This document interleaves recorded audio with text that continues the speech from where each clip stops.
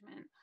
Fuller Craft Museum's mission, if you don't know, is to offer vast opportunities to discover the world of contemporary craft. We do that by exploring the leading edge of craft through exhibitions, collections, education, and public programs.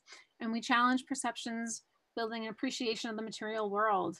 Our purpose is to inspire, stimulate, and enrich an ever-expanding community. And today we will accomplish many of those tasks here with our craft chat and our special guest, Alexandra Sheldon. Alexandra Sheldon is a collage artist who works and teaches out of her studio in Cambridge. She is inspired by many different mixed media techniques and combines them in small and large scale collages. Originally a landscape painter, and her current work is influenced by a painterly touch, as you'll see shortly. Alexandra joins us today because she's a part of our Snow Farm Mentors and Makers exhibition currently on view. And she began teaching at Snow Farm in 1999. She'll tell us more about this, but considers it a vital part of her life as a teacher and is currently represented by the Bromfield Gallery in Boston. Alexandra, welcome. It's so great to have you here. It's great to be here. I'm totally honored to be part of Brockton. I mean, the Fuller Craft in Brockton. Thanks so much. Do you want to add anything to that lovely introduction before we start looking through your slides?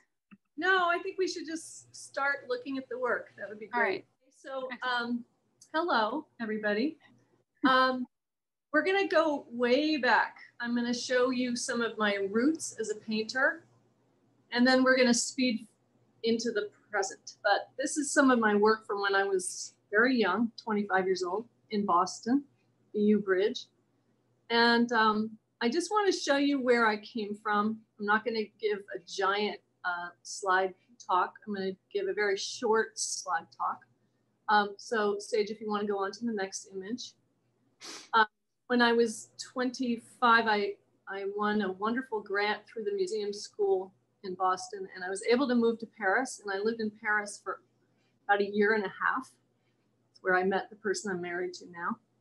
He came back to America with me eventually. If you want to keep going. I was really, you know, I was a landscape painter. That's all I wanted to do was paint outside with an easel. And I was painting on canvas with oil next. Great. When I moved back from Europe, I kept doing landscapes and I started doing a lot of still lifes. And I just wanted to show you the strange trajectory of an artist. Keep going. Thank you. This is, but I would go back to France often and paint outdoors. And this is a painting done outside in the south of France. Next. And then I started mixing it up, keeping sketchbooks, but doing a lot of abstraction. And I have to say, I have sped ahead many years, but the abstraction came into my work when I was asked to teach at Snow Farm when I was 41 years old. And I was asked to fill in for somebody who taught collage. And most artists make collages. Most painters, we play with collage. Collage is a playful, wonderful thing to do. You know, when I was landscape painting, I would play with collage. Almost everybody does. But because I fell in love with collage from teaching that one collage class at Snow Farm. And strangely enough, the teacher who had asked me to fill in, she decided to stop teaching at Snow Farm. So I picked up all her collage classes, which were many. I would teach there about 7 times a year, either for a 3-day weekend or a 5-day whole week long course. And I really was influenced by becoming a collage teacher. I fell in love, hook, line, and sinker with all these different types of mark making. But I've also always been a drawer. So these are from some of my Martha's Vineyard notebooks. But you can see that there's a lot of abstract shapes, these kind of weird strands that I do. If you want to keep going. Sure. And this is done also on Martha's Vineyard. I was very interested in, for example, in this piece, getting some sand and shells from this murky little beach and putting them on a table and trying to copy the colors of all the funny little seaweedy colors. And just wanting to look at everything and take apart everything and draw everything. And I've worked in notebooks all my life. So this was from kind of a large notebook. I think it was about 18 inches by 12 inches. I also was asked to have a show about Cambridge, where I live, but you can see that there's quite a lot of collage in this piece, and I'm very interested in some of the abstraction in it. My mother has this piece, and she's with us on this call. Hi, Mom. So anyway, you can keep going. And this one you can't really tell, but there's quite a lot of abstraction in this. And I just want to show you how I am trying to sort of marry two distinct different styles, painting from life and what I see, and also making marks that are more decorative and more textural and pretty non-objective, which is the word we used to use in art school for abstraction. And in a second, we're going to jump into, so the next slide, thanks. And so then I'm always doing stuff like this. And this is this sort of linear, totally flat kind of interest I have in these strange, strandy things. And I've been drawing these. I actually figured out that I started drawing these when I was 17. I've been doing a lot of kind of doodling, like patterns, like this kind of stuff you do when you're on the phone and you're not really engaged with what you're drawing. They're kind of like the kind of glorified doodling. Next. I was gonna say it looks like a language, like a coded language or something. Yeah, I actually, one of my kids' math teachers saw me doodling in a notebook at a basketball game, and he said, "You know, you would be really good at math." And I said, "That's funny because I'm really bad at math." He said, "No, you have a mathematical mind." Next. I am showing just a smattering of some of the obsessions I've had over the years, but I went through this one for about 3 months where all I wanted to do was lines interacting with each other. And also studies of color. Now here you start to see the more of the collage, which I'm doing all along, but I'm not going to show, I can't show you everything because I've been an artist pretty much like 45 years. But next. And unfortunately, this is a bad slide of a really nice painting, but I could not find the high resolution one. But this one actually has some collages of the house I grew up in. If you look on the right side, you see a house, the house I grew up in Cambridge.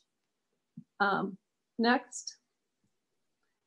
And there's another collage. And then actually this piece and the next are pieces I just did during the lockdown because my husband and I went out into nature almost every afternoon. We would just like go kayak or we'd walk. And I started doing a lot of drawings of animals. And I think they were kind of like prayers for our time because it's such a hard time. And trees are an obsession. I've been drawing them all my life. Next. And this is one of the pieces currently at the Fuller Craft. And this is the kind of work I'll show you when I give my little mini studio tour, which I'm about to do when we finish this. And this is also in the Fuller Craft. And this is the last image. So this work is really, these are about 20 by 24 inches on paper. And this is my interest in making, obviously not looking at nature, but making art as if I'm a jazz musician. It's very much working instinctively, and it's like improvisation. It's improv. And I'm as surprised as anybody else that I did this full swing away from realism into these very abstract pieces. And I think one of the things I want to show you I'll show you my studio, and I'll show you some more of those pieces because I'm doing a whole series of them. But I'm surprised, and I kind of feel as if an artist can't always control what they make. And I didn't really know that when I was younger. I thought you could control what you make, but the older I get, the more I kind of think the materials dictate to me what to make. And, you know, I haven't really in my practice as a teacher, but I'm very busy as a collage teacher as well. So yeah, so tell us a little bit about that. You're motivated by process or by materials more? How does inspiration kind of take, you know, bloom within you as an artist? Well, I think it might be good if I show you my studio, and then you might be okay. So I hope everybody can see and hear, but this is my studio in Cambridge, and I'm going to show you. People are always a little curious about artist studios. I'm just going to show you the crazy materials that I have all over in the back of my studio.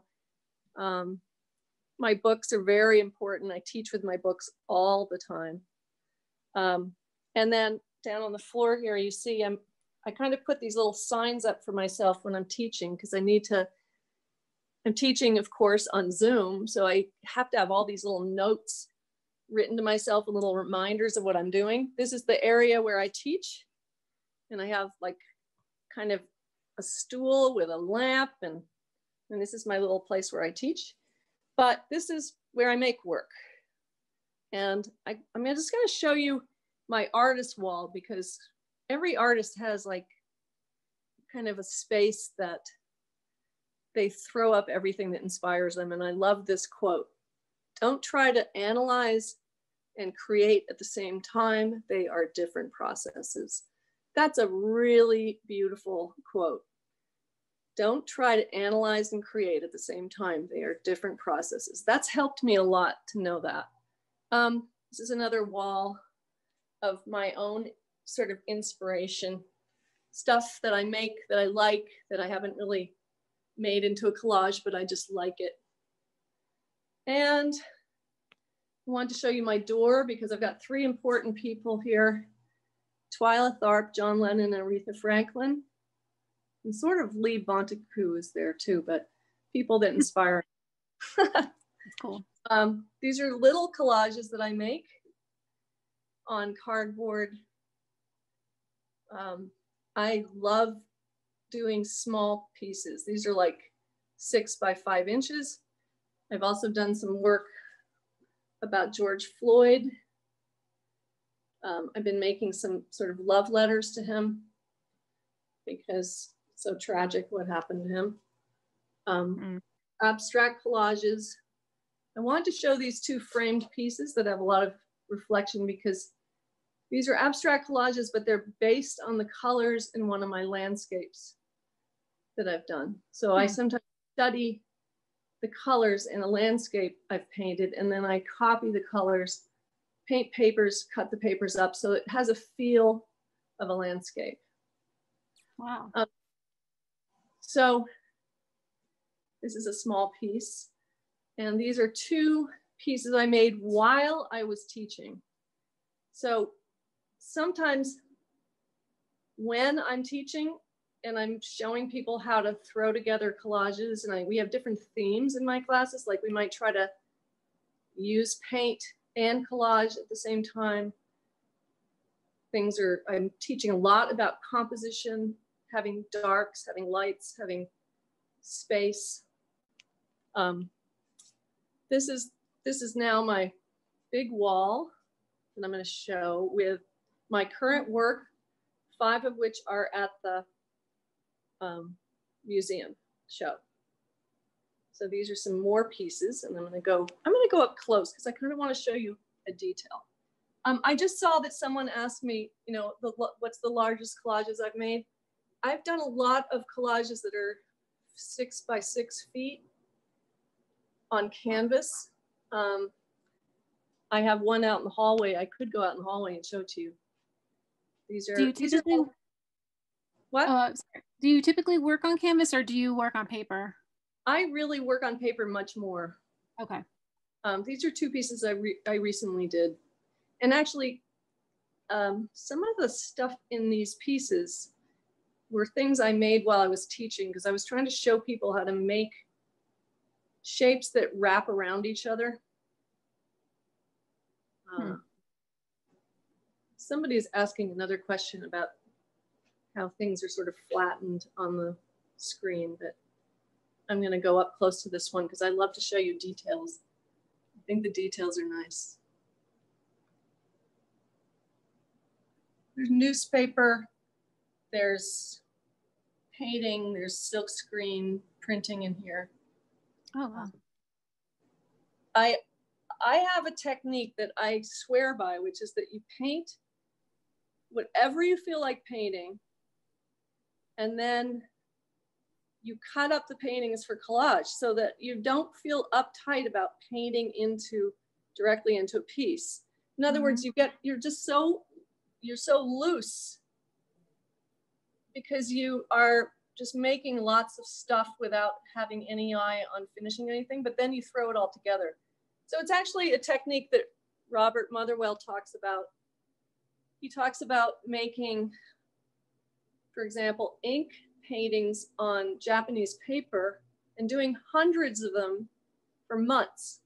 And then they get thrown into his collages. Let's see if I can stand back. It's a little awkward. I've got, these are two pieces. And I'll walk up close to this one. So I'm always doing these doodles and then they get thrown into the collages or little stain things. And I have a lot of influence from Robert Motherwell, Helen Frankenthaler.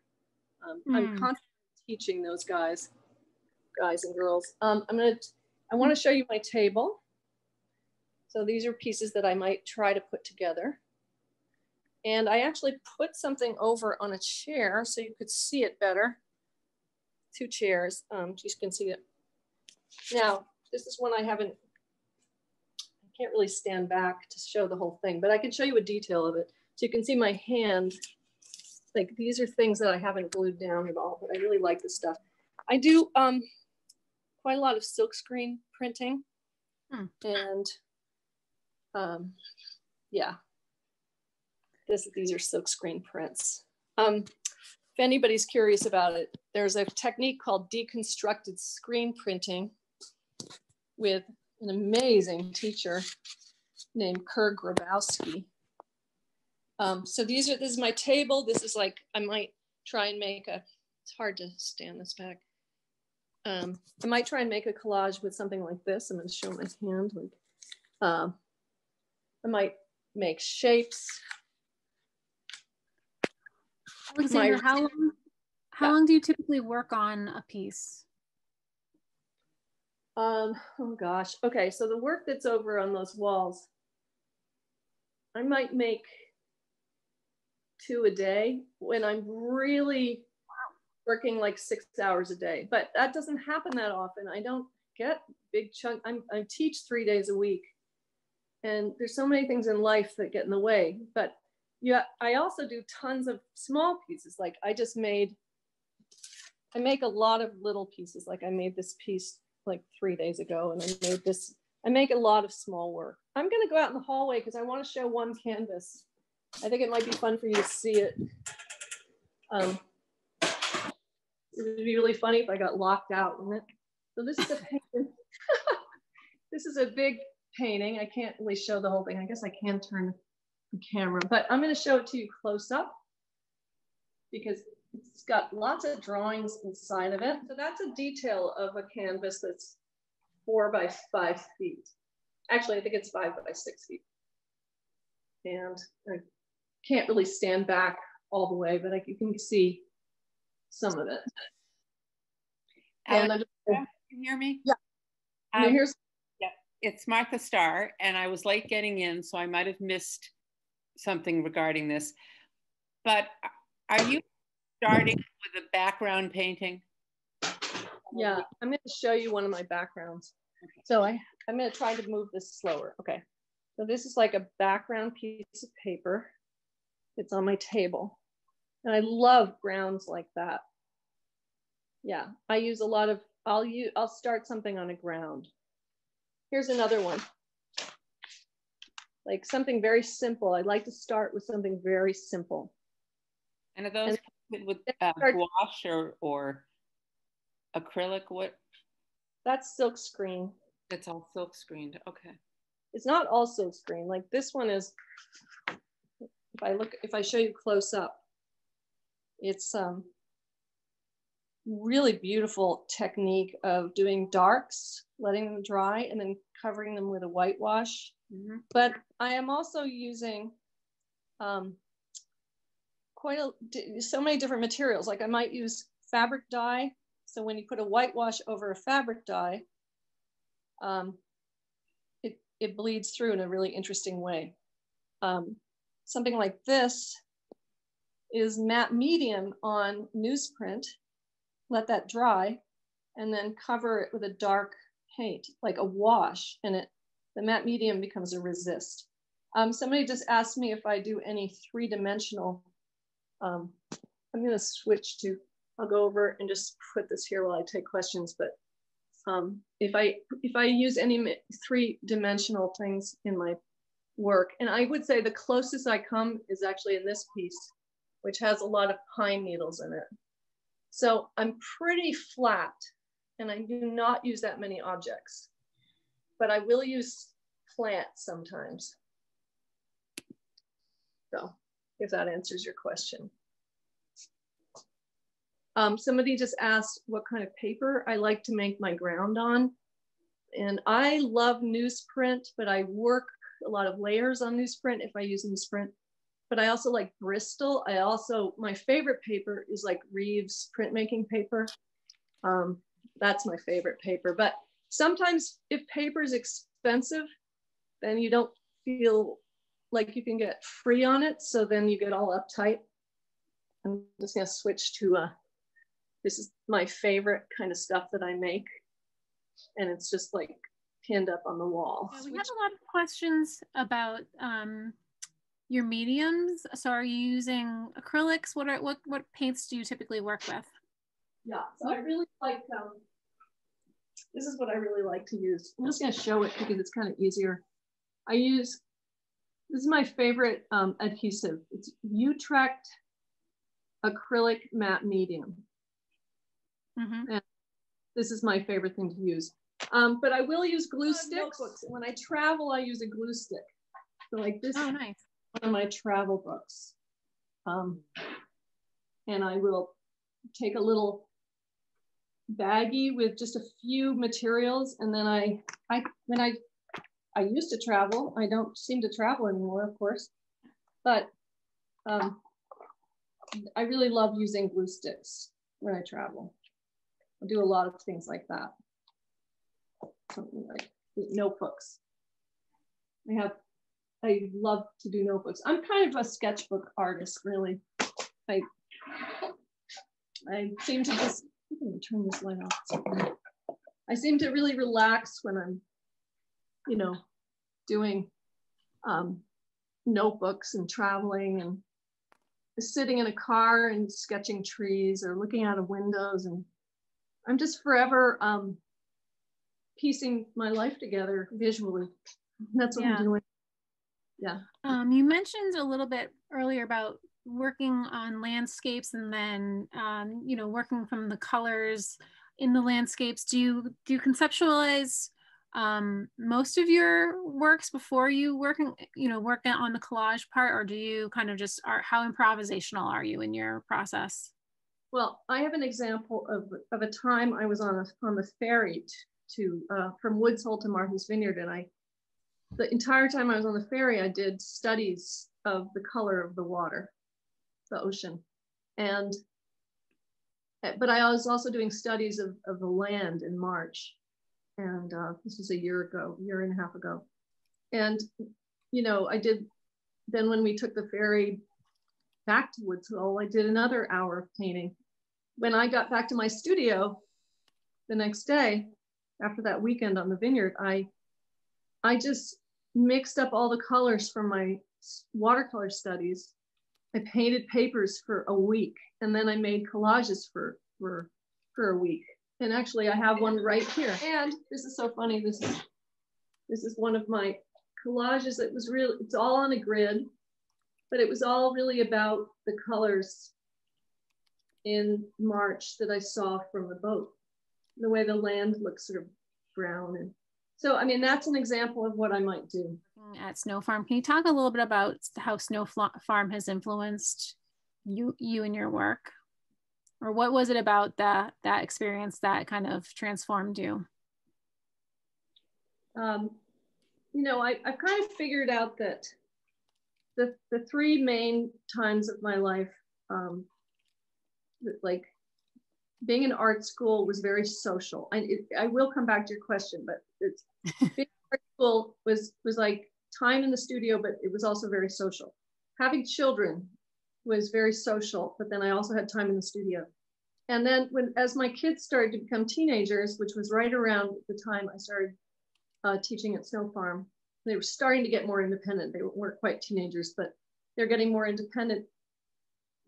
There was something about teaching that became my new kind of social world that I needed. And I just fell in love with teaching. I fell in love with being with other people. And I guess I've been told that teachers have a passion to share what they love. And I think what happened to me was it all coincided with teaching. It's that time I was asked to fill in for somebody at Snow Farm. It was like, I get to share my passion in life, which is art. And I also have this social element now that my kids are getting independent, because that became less social. It just all was, it was a perfect fit. I also think that I was starting to not hate landscape painting, but landscape painting is pretty much the hardest thing I've ever done in my life. You know, to sit out in the field and deal with the cold and the wind and all the things you have to deal with, because it was just such concentration. But making collage and teaching mixed media techniques was so fun. And I got back to the fun. And I think I became an artist as a teenager because it was fun. Mm-hmm. And the fun was kind of being drained out of it for me. And I will always love landscape painting. I'll always love drawing trees. I'm a little bit split. I mean, I miss it a lot. I miss oils. I miss using oils. But there were things in life that forced me to change. Like when I got pregnant, I didn't want to use oils because it's pretty toxic. So there's all these big life movements that kind of influence this big change. And I love being with my students. I just have so much respect for them, and we have so much fun together. And it's just, you know, this whole pandemic has really taught me how important the teaching has become in my life. It's like, it's kind of my community, you know? Yeah, and, absolutely. And I just get to play. And the Snow Farm was about playing. Mm-hmm. I love the teachers at Snow Farm. I mean, the people, you know, I've taught there long enough to know some that have died. I mean, we lost Pat Bennett. I think she's in the show. She died. Yeah. She was one of the most fun people in the whole world. And just being at Snow Farm, I would go out there and be there for a week. And it was like this tremendous, you know, shot of energy and joy. It was a joy. It's a joyous place. That's all there is to it. That sounds amazing. Well, I mean, when people are making something, it's like cooking or gardening. It makes them happy, and if people are happy, they relax. And when people are relaxed, that's when you really make art. You know. Yeah, definitely. Back to sort of technique and concept. Can you tell us a little bit about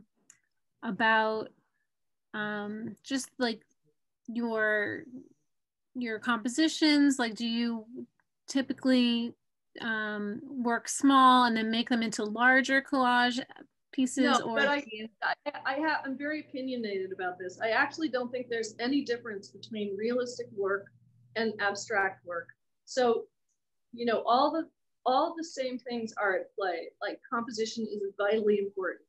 Color, light, space, movement. And so I'm constantly teaching these things. You know, I'm teaching maybe a piece is tonally too much the same. You need something really dark, or you need something really light, or you need, or a line just might look like it hangs off into space. Can you have it connect to something so things are moving, so it's alive? You know, we want artwork to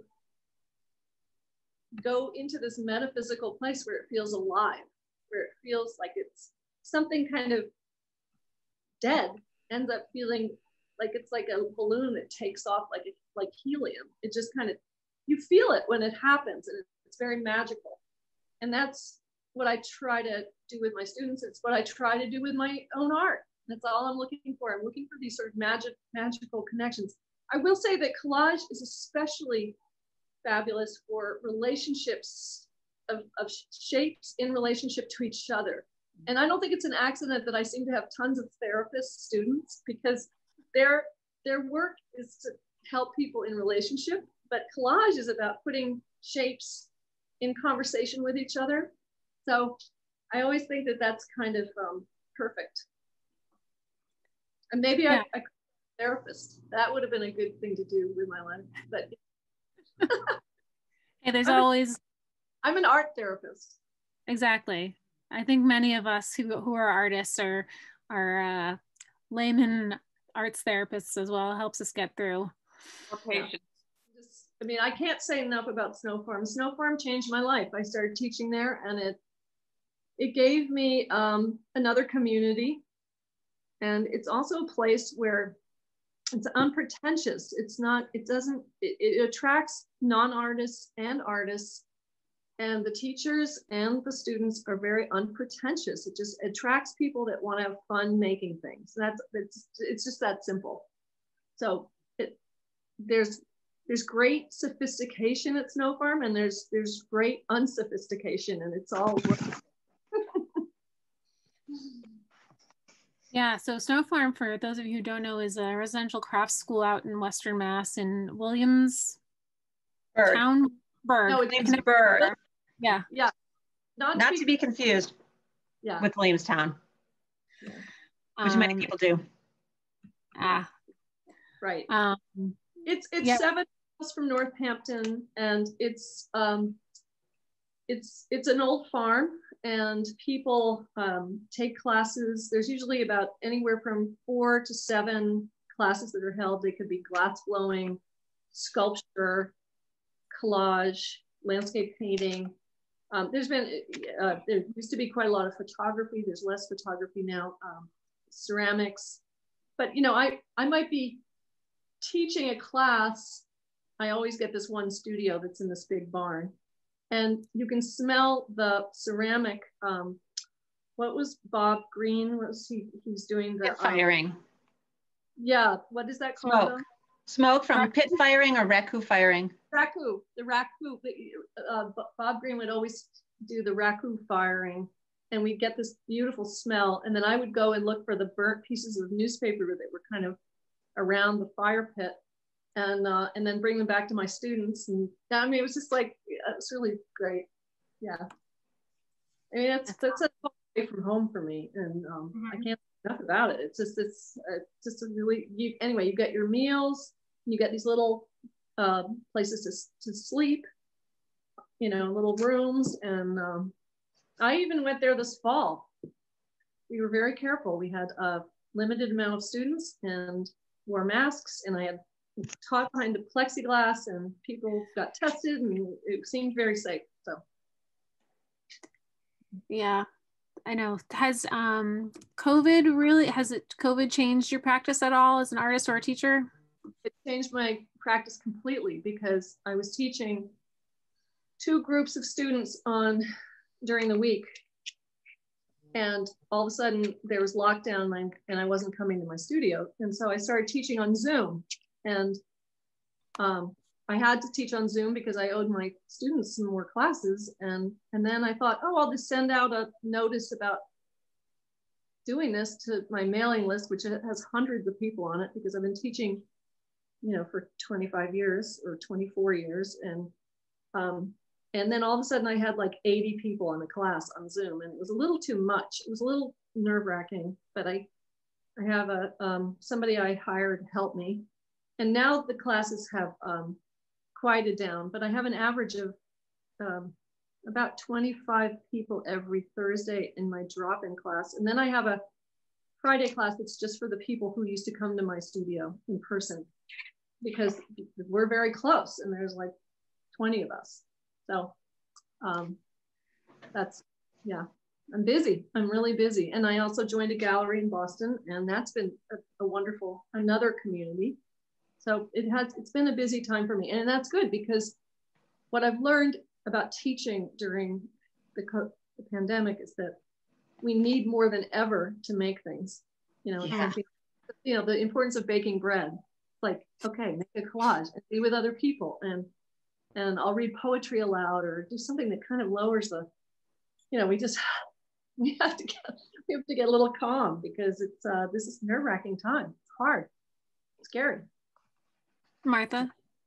I put this in the chat, but I don't think you've read it. But Alexandra, when you're done with a piece, how do you fix it so that you're not discoloring anything, but you're still protecting it from either disintegrating or falling apart? Or, you know, I tend to use a lot of fabric and paper and other little things, and I can't varnish them.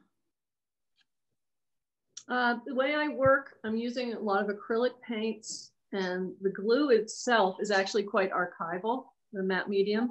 Yeah. But I urge you not to worry about that. There's quite a few artists, for example, the Starn twins, who are kind of giants. I went to school with them, and I thought they were little hunks, and then they became like the most famous graduates of the museum school. It's like hilarious. But their work is their photography. If you don't know their work, look it up. The Starn twins. Their work is sort of meant to be.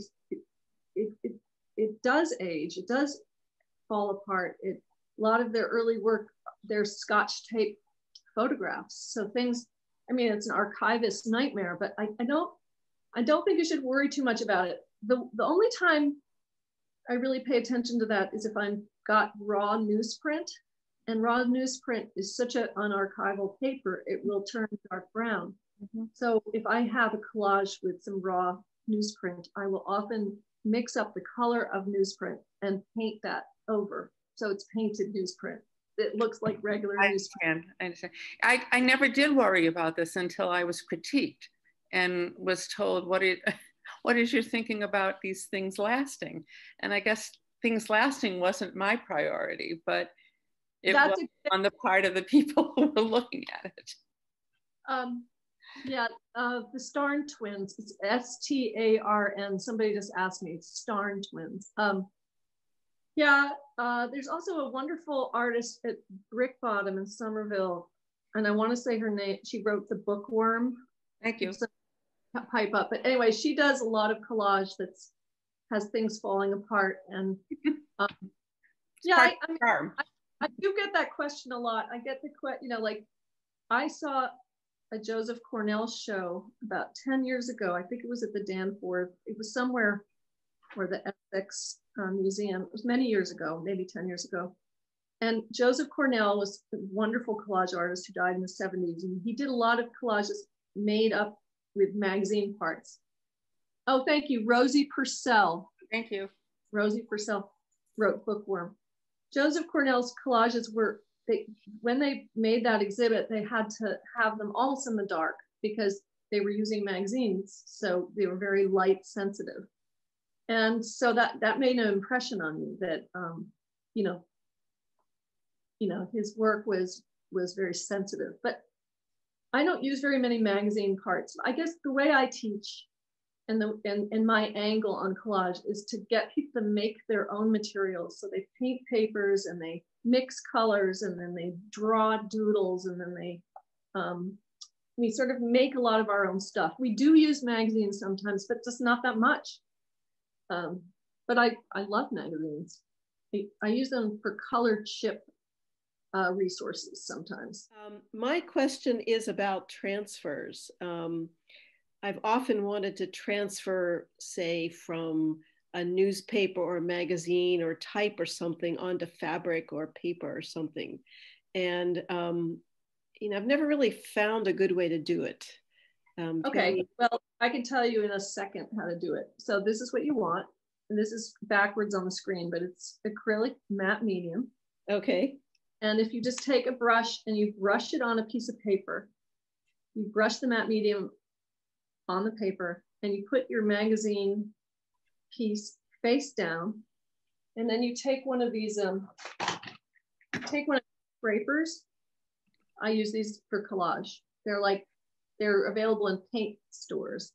And you sort of you kind of squish down the magazine thing and try and get the glue from between both surfaces. And you let it stick for 20 seconds and then you peel off the magazine. It will leave a transfer. And newspaper will work even faster. So just play with that. Play with squishing papers together with matte medium and peeling them apart. You will get transfers. And then give me a call because I can show you. Okay.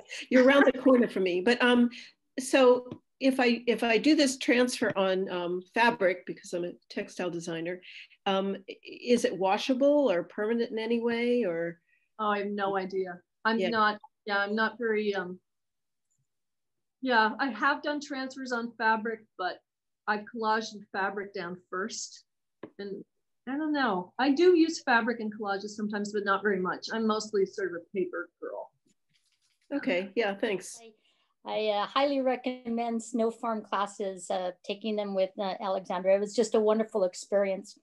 My question for you is, in order to continue with an art practice, what are some tips or a tip that you would give to people? Like, for instance, every day set a timer for 5 minutes to draw on a Post-it pad or a newspaper or right. something.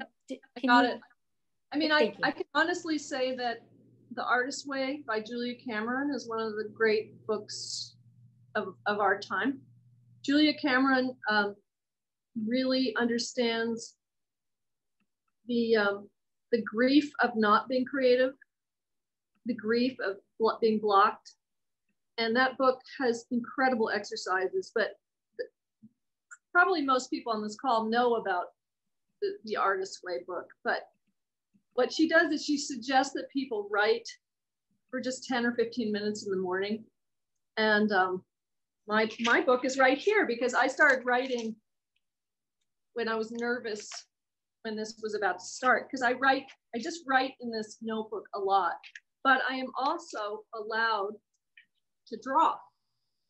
I'm allowed to doodle. I am allowed to do anything in this book. It's always near me. I say that, that's funny I say that because I just left it at the studio for a couple of days and I didn't have it. But this is like my notebook. I just try to draw a little bit or write. And what Julia Cameron says is that if you can just do a little tiny bit of something creative, then it makes for a less guilty, less anxious day, because we're all creative. Everybody's creative. And everybody suffers from not making. It's kind of it's a really important that, you think of high school and how, or just think of children and how they make stuff in kindergarten. We're trying to get back to that because that's something that children have and then they lose it. But sometimes you get a great teacher.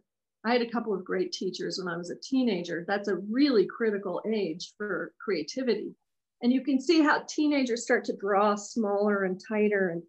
And I used to teach children drawing. And I know that when kids start to get really tight, like as preteens, it's actually because they need to learn how to draw, because they really want to start drawing realistically, and then it doesn't look right, so they get tighter and tighter. So there's all these developmental stages, and it's just fabulous if you can just get kids lots of art classes. That's why, you know, the art, the music too, it's just so important. Just a little bit, just do morning pages and read Julia Cameron's book. I also recommend anything by Twyla Tharp. She wrote a book called The Creative Habit. Twyla Tharp talks about, you know, almost everybody has a friend or two that supports their creativity. Like, make sure that they're the one that you talk to about your creativity, like, we made this, rather than somebody that goes, oh, that's just, you know, whatever. But like somebody who believes in how you cook or how you garden or how you make things or how you knit. So it's just, there's just all these little techniques. And I think Twyla Tharp and Julia Cameron, just start with them. The Creative Habit by Twyla Tharp and Julia Cameron, The Artist Way. These are they're like brilliant women, absolutely just brilliant people. Awesome. Thank you. I could just say that people don't think I struggle with my own creativity. They're like, oh, you make so much art, you know, you're really doing it. I struggle every day with my creativity. I struggle, you know, all my life, people also said to me, you're lucky you know what you are, because I knew I was an artist since when I was a teenager. But under the umbrella of being an artist, there's like a million different kinds of art to make. And that was very confusing. But I do struggle with my creativity. I struggle because I rarely feel like I have enough time. It's time management issues. You know, I want to exercise. I want to spend time with my family and my husband. And I love animals and I love being outside. And how do I do all this? How do I balance it all? How do I teach so much and then do work? You know, these are the things that I have found the hardest to figure out.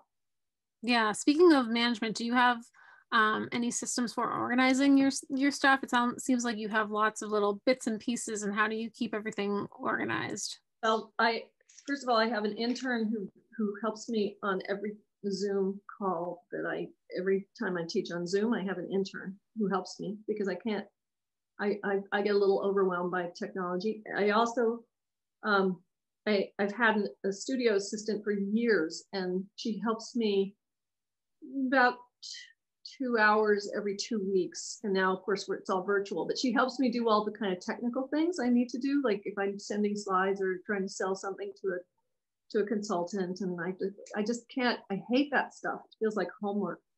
And actually I've hired somebody in New York who's helping me organize my imagery so that I could give a real 1 hour lecture. I want to do a lecture on sketchbooks. I want to do a lecture on a whole life's work. I'd love to write a book about making collage. I have all the notes, but I don't like to, you know, then I'd have to spend 2 years doing that. So I just want to make art, you know, teach and make art. That's what I like to do. Is your studio organized, or is it just things everywhere? Oh, yeah, no, it is organized. Like if you look, that's pretty good. I mean, she picked it. Pretty good. Are those all sorted by like color or shape, or how do you do that? Switch the screen. I'm just going to show you, like right here, I have tape. See, all the tapes are in one thing. Paint pens, foams, you know, inks. I mean, I guess it looks, see, I think my studio looks really cleaned up. This is a really cleaned up studio right now. That looks like it's really good. No. Yeah, this is the whole studio. I didn't show everybody my skylight. I just want to show my skylight because I'm kind of proud of it. It's so pretty. I could end with this picture of George O'Keeffe because I saw this at a friend's house a long time ago, and I said to my friend, if I could look at that picture every day, I wouldn't be afraid of aging. And she said, and then she sent it to me. It came to the studio in a big package. She got a copy of it and had it framed and sent it to me. And I love that. Yeah, I have like, you know, under the tables, I have markers. There is some, you know, there's some chaos. I have a lot of stools because I used to have students that came into this room. I'll tell you one thing, it's been really great in some ways for me not to have to clean up my studio to have my classes in here, because that was kind of, I always had to sort of erase myself and take everything off the walls. Anyway, that's it. Awesome. A method to the madness for sure. Well, somewhat. You know, as we get older, a lot of my artist friends and I were saying to each other, like, what happens if we die? How's somebody gonna clean up the studio? Yeah. Like, what are they gonna do what are they gonna do with all this stuff? Oh yeah. I love it. Alexandra, I want to thank you again for joining us today. It was really a pleasure to speak with you, to learn about your process, to see your incredible studio and all the things that are happening in your studio and with your teaching, and sharing a little bit about your experiences as a teacher, especially at Snow Farm. And I just want to encourage everyone to visit us at Fuller Craft Museum to see the Snow Farm Mentors and Makers exhibition, which is up now through July 4th. So there's a lot of time for everyone to make their way to Fuller Craft Museum and experience some of Alexandra's work and the other talented artists in the show. We are open to the public for a few days for the winter. Our hours are 10 to 5 on Thursdays, Fridays, and Saturdays. So again, thank you so much. And join us again for our next craft chat, everyone. Oh, thanks so much. Thank you, everybody. This was really fun.